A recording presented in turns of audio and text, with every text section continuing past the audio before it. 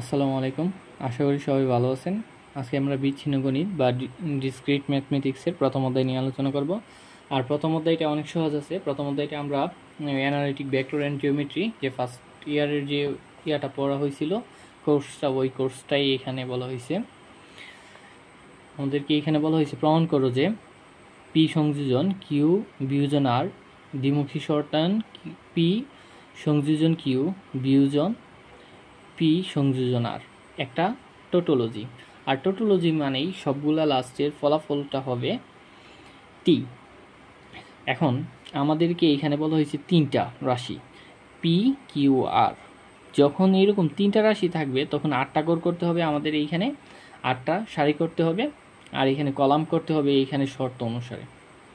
প্রথমত তিনটার জন্য তিনটা, আর এইখানে একটা, এটার জন্য একটা, তারপরে এই সম্পূর্ণটা মিলায় একটা, আর বাকি এইটার জন্য একটা, এটার জন্য একটা, আবার এই সম্পূর্ণটা মিলে একটা। এরকম করে আমাদের যেই প্রশ্নটা দেওয়া থাকবে ওই প্রশ্নের উপর ভিত্তি করে যে কতটা কলাম হবে সেটা।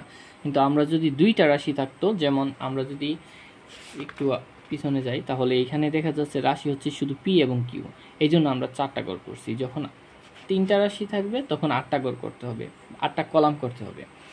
এখানে প্রথমটার ক্ষেত্রে আমাদের নিয়ম হচ্ছে পি এর জন্য সব, মানে এখানে পি থাকুক আর যেটাই, প্রথমটার জন্য প্রথম 4টা হচ্ছে টি, পরের 4টা এফ। দ্বিতীয়টার জন্য প্রথম 2টা টি, পরের 2টা এফ, আবার 2টা টি, আবার 2টা এফ।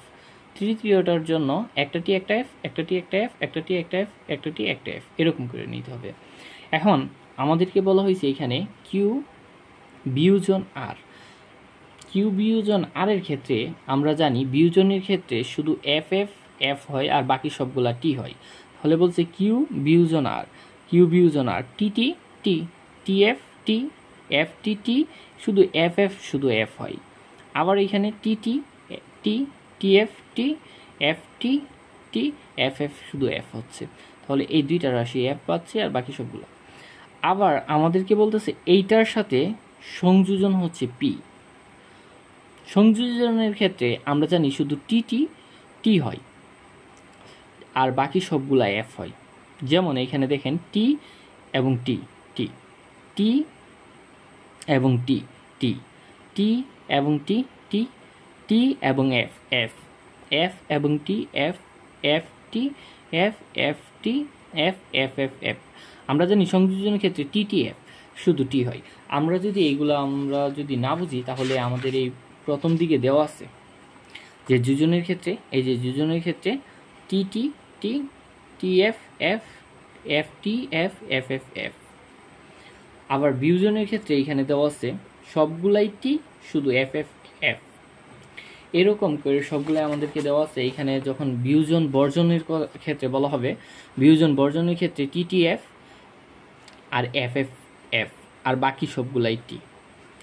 একমুখী শর্তায়নের ক্ষেত্রে শুধু টি এফ এফ হয় আর বাকি সবগুলা টি হয়, টি টি টি, T F F, F T টি, টি এফ এফ টি। আর দ্বিমুখী শর্তায়নের ক্ষেত্রে আপনারা এটা এরকমভাবে মনে রাখতে পারেন যে দুইটা শর্ত সত্য হইলেই বাকিটা সত্য হবে দ্বিমুখীর ক্ষেত্রে। আর দুইটা শর্ত যদি একই হয় তাহলে টি হয়, আর দুইটা শর্ত যদি ভিন্ন হয় তাহলে এফ হয়। এটাই দ্বিমুখী শর্তায়ন মনে রাখার জন্য একটা উপায়। যেমন এখানে আমাদের এই দুইটার ক্ষেত্রে দ্বিমুখী শর্তায়নের ক্ষেত্রে টি টি টি, T F F, F T F, F F T, এইরকম আর কি। আচ্ছা, তারপর আমাদের এখানে যা বলা হয়েছিল এটা তো বোঝা গেছে। এখন এখানে সেম আবার বলছে পি কিউ বিয়োজন সংযোজন, পি এবং কিউ সংযোজন। সংযোজনের ক্ষেত্রে আমরা জানি টি টি শুধু টি হয়, বাকি সব এফ হয়, টি টি টি, টি টি টি, টি এফ তাহলে F, T F F, F T F, F T F, F F F, F F F.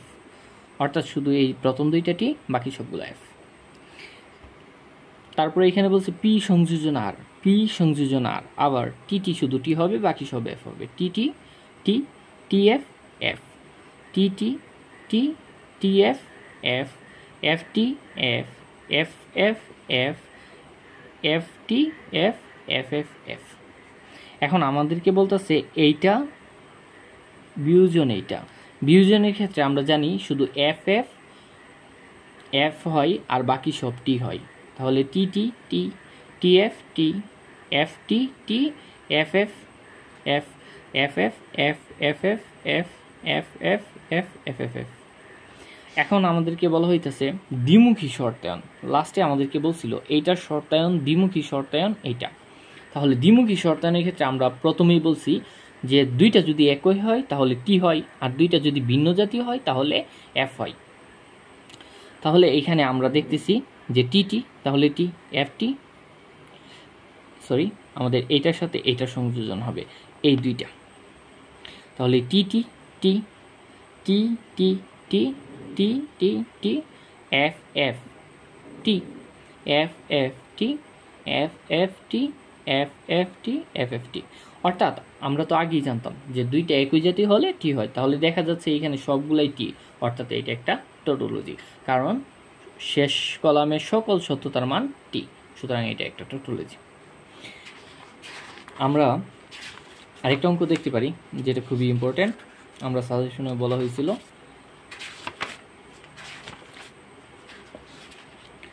যে 2 নম্বরটা, যদি তুমি বুদ্ধিমান ও পরিশ্রমী হও তবে তুমি সফল হবে, তুমি সফল হও নাই সুতরাং তুমি বুদ্ধিমান ও পরিশ্রমী না। এটার ক্ষেত্রে আমাদেরকে দুইটার ক্ষেত্রে ধরে নিতে হইব। যেমন এখানে আমরা মনে করি পি তুমি বুদ্ধিমান ও পরিশ্রমী, আমাদেরকে বলা হয়েছে বুদ্ধিমান ও পরিশ্রমী হইলে তুমি সফল হবে, তাহলে কিউ ধরে নিয়েই সফল হবে। এখন বলা হয়েছিল যদি তুমি বুদ্ধিমান ও পরিশ্রমী হও তাহলে তুমি সফল হবে, একমুখী শর্তায়ন ছিল, এই জন্য একমুখী। এটার সাথে পরে বলছে তুমি সফল হও নাই, অর্থাৎ তুমি সফল হবে, এর বিপরীতটা হচ্ছে তুমি সফল হও নাই। তাহলে এইখানে আমরা ধরছিলাম কিউ সফল, তাহলে কিউ নট সফল না।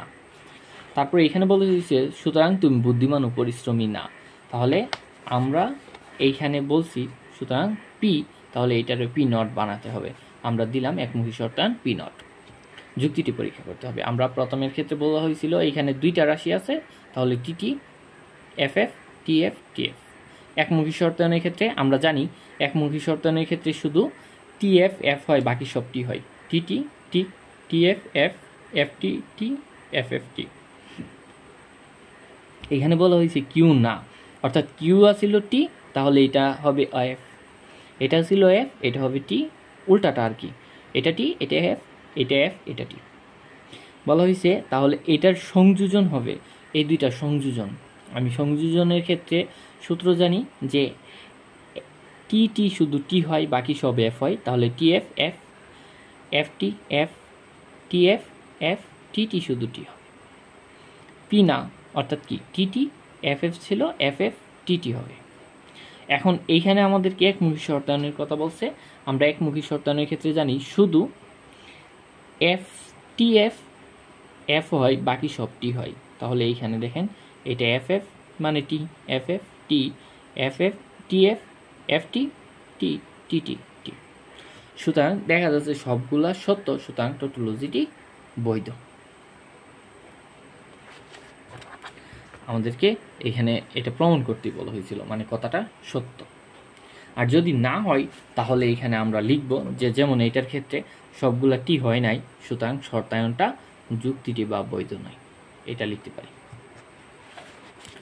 আরেকটা হচ্ছে খুবই ইম্পর্ট্যান্ট 30 নম্বরটা, যে গাণিতিক আরোহ পদ্ধতি ব্যবহার করে দেখাও যে প্রত্যেক পূর্ণ সংখ্যা n গ্রেটার দেন 1 এর জন্য 7 to the power n plus 2 plus 8 to the power 2n plus 1 যা 19 দ্বারা বিভাজ্য।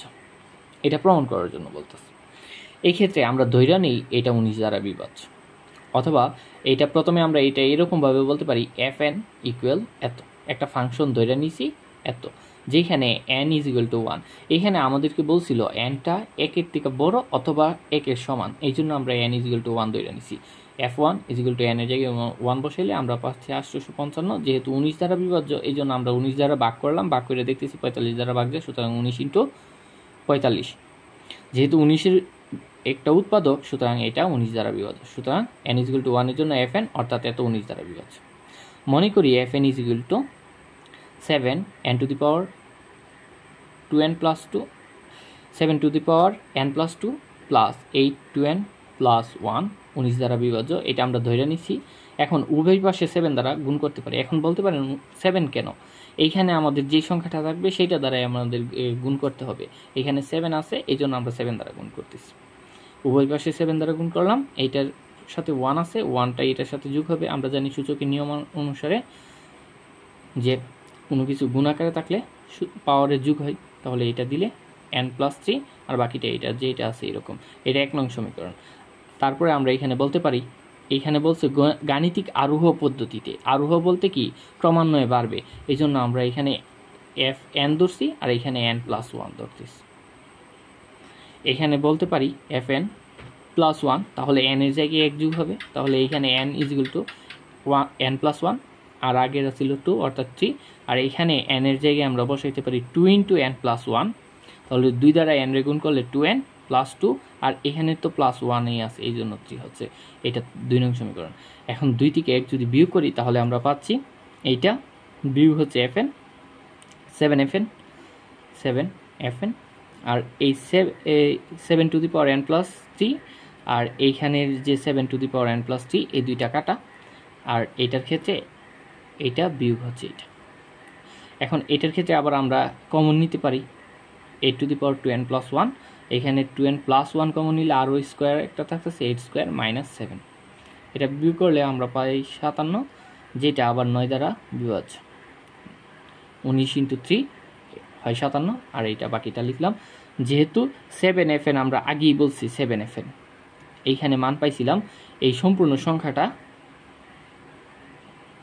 19 দ্বারা বিভাজ্য, সুতরাং আমরা এই সংখ্যাটাকে বলতে পারি যে এই সংখ্যাটা তো দেখাই যাচ্ছে 19 দ্বারা উৎপাদক আছে, তো এই সংখ্যাটা 19 দ্বারা বিভাজ্য, আর এইখানে আমরা মান বের করছিলাম এই সংখ্যাটা 19 দ্বারা বিভাজ্য।